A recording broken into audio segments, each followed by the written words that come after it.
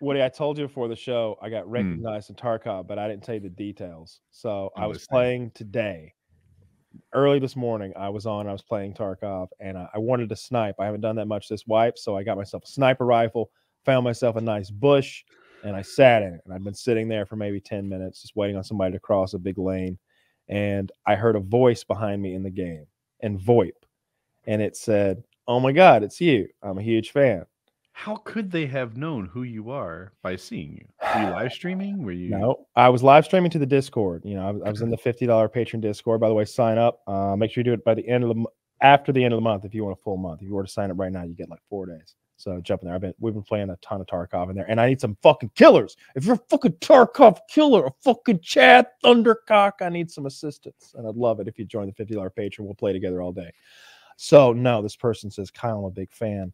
I can't believe it's you. I'm kind of a big team killer. Are you interested? Yeah. And so, I mean, if you, I don't care. You can team kill me, take my gear set. I'm rich as fuck. So I turn around and I look, and here this guy is in the air, 20 feet up, flying. And I'm like, yo, what's up, man? And he's like, not much. I'm a huge fan. I'm in the Patreon. And I'm like, well, I'm in the $50 patron Discord right now streaming this thing. And he's like, well, I'm not in that one. I get PKA in early. I'm like, oh, okay. So I'm like, asshole. I'm like, so you're saying he's a hacker? Yeah. No, like he does the $10 one, so he gets PKN. So I was like, wait, it sounded like you're like, he's not paying $50. Fuck him. That's what it sounded like you were saying. I interpreted that he was in one that steals the show. But yeah, sure. No. So he says, I'm a big fan. I'm like, so you're cheating, huh? And he's like, yeah, I love to cheat.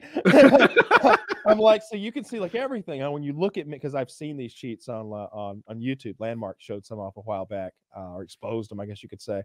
And you see, he's basically Neo in the fucking Matrix. He sees a rectangle around my character, and it's got like all my information. He knows my kill death ratio. He knows the entire value of everything that I'm carrying. He's like, you've got a 3.44 KD, and you're carrying 276,000 rubles worth of gear. And I was like, holy shit. He's like, stay right there. And like he went and like disappeared like a fucking bat out of hell. And he came back like 3 minutes later. And he like dropped all this gear at my feet. And he's like, I took it right out of his hands. Jesus Christ, you didn't even kill the guy. I don't think he even had to kill the guy. I think he's able to like undress him. Yeah. And just like, give me that. And the character's just like, what did you took my shit?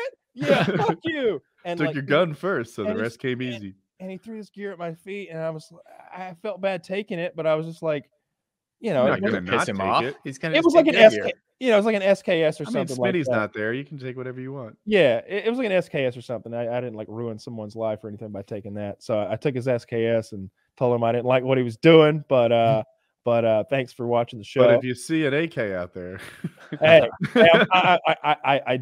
I'm more of a mutant kind of guy. Next time, if you could hook me up with a big pile of mutants, that'd be sick. But seriously though, don't cheat, dude. The reason he's cheating though, he told me that people pay him to like go in and clear out a lobby for him. Like he'll go in and just fucking kill all the players and be like, here you go, have the map, it's free now. And I guess there's people who need that money, or maybe it's just super lucrative. Maybe it's not like pennies, maybe it's like thousands of dollars. I really don't know. But is it fun to raid the rogues, to like go there and try and clean them out, or is it too hard? Is it? I'm not very good at it. I take nibbles instead of bites. So I'll go and I'll kill like 2 and get their stuff and leave. Like killing 2 is easy. Like 2 of them in particular. The other ones don't get you when you do that? At night, you can be sneaky enough that you can get it done. But like what most people do, and the people that are good at it, is they get up on the rocks. They know exactly where they all are. They boop, boop, boop, boop, boop, boop, boop, shoot them all in the head. The problem is when you go down there are roaming teams of AI that you've got to deal with, of rogues.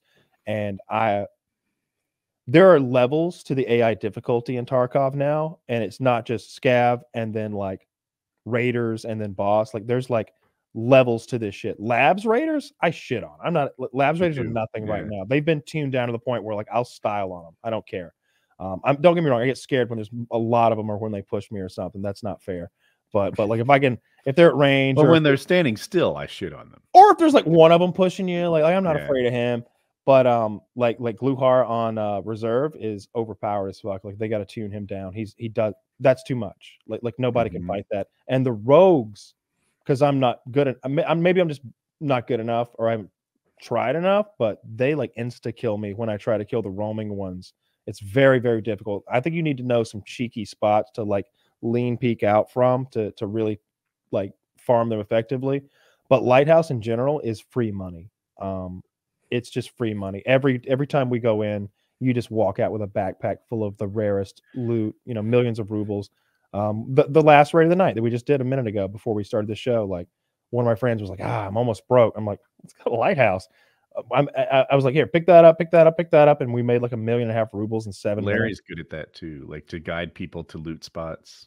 Yeah, Larry and I have been playing together all day, just about every day. And like, we've got that map dialed in pretty well.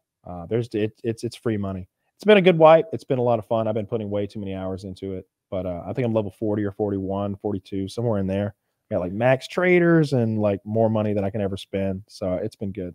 So with that level, you've done probably 2/3 of the tasks. Did they do enough Lighthouse tasks to make people play the map? You don't need tasks to make people play that map. But the tasks that are there drive you to a very difficult part of the map. It's where the rogues are in the middle of their encampment, and I just didn't do those tasks. I've just skipped over them. They weren't required to like, you know, they weren't quest locking you from anything else. You could just avoid those, and so I just have like it's not worth throwing the kits away to go. I was asking because I wonder if they made Lighthouse so lucrative to get people to play it, because there's like 2 ways you can force people on a map. You can either put all the money there or put the tasks there. Yeah. There's just so much money there. They've got to nerf it at some point because it's just broken. And I've been so lucky that I've got like all the keys for it and multiples of them when those run out. So it's just it's a little bit too much money. I'm not losing interest in the game, but like we're already finding like new ways to make it fun.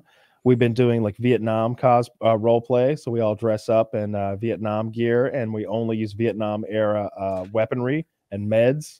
And then we go and we look for Charlie. We go in woods and we use our Vietnam call outs. It quickly devolves into a very racist situation. Goes without saying. Yeah. But as soon as one of those Viet Cong takes somebody out, everybody starts screaming slurs. But yeah, no, it's been super fun having a good time with Tarkov. And yeah, if you are like a Chad Thundercock murderer slayer out there with like a 10-20 KD or something, I could use 10 or 20 like KD. You're asking for a hacker at that point. I mean, like an 8 KD is like just a good player, I think, and like that's where the top end of good is. Like I think Landmark might have an 8 KD.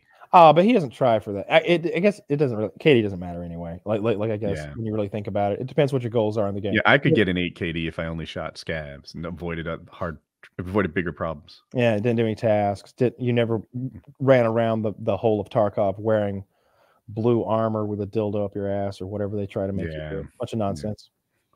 Yeah. What's going to happen in between Russia and Ukraine over there? It looks like we're going to have like a real life Tarkov almost. I've been trying not to watch that's the angle you take. Yeah. It's like real life Tarkov. I'm gonna go collect all the chapstick and the the fucking beads or whatever. No, that's what because that's kind of the premise of Tarkov to some extent. You know, they're fighting over a disputed piece of. Is Tarkov supposed to be in Russia? It is in Russia. It is. I thought it was one of those like unspecified like a made up. It is a fake town in Russia.